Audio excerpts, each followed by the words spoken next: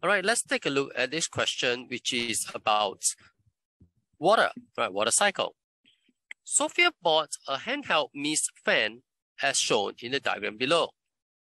When she presses the handle down, water in the container is transported through the tube and up to the nozzle, which sprays out tiny water droplets into the surrounding air. Explain how this handheld mist fan is able to lower the surrounding temperature when tiny water droplets are sprayed into the surrounding air.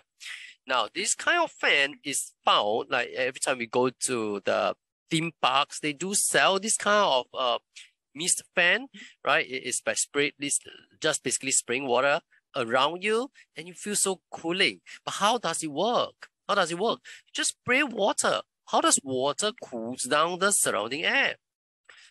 So the secret comes with evaporation, right? So how does evaporation cool things down?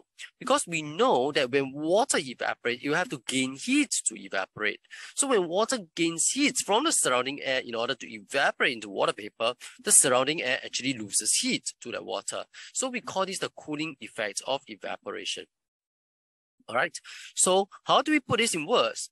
So the water droplets, right, gain heat from the surrounding air to evaporate into water vapor.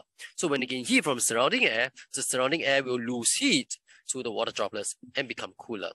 Now, I put a second sentence in brackets because I think it's optional, all right, because water droplets gaining heat from the surrounding air is the same as surrounding air losing heat to the water droplets.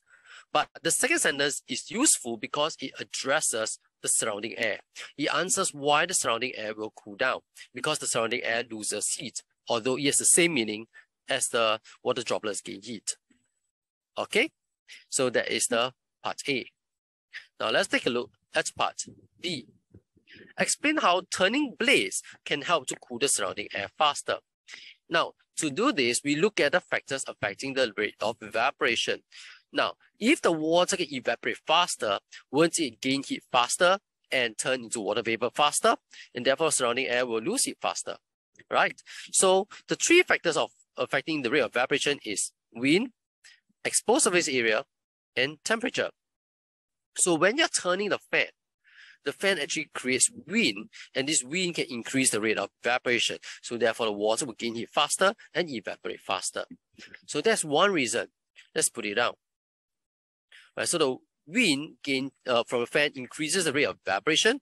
So the water gain heat from surrounding air faster and evaporate the water faster. So because it gain heat faster, the surrounding air will cool down faster.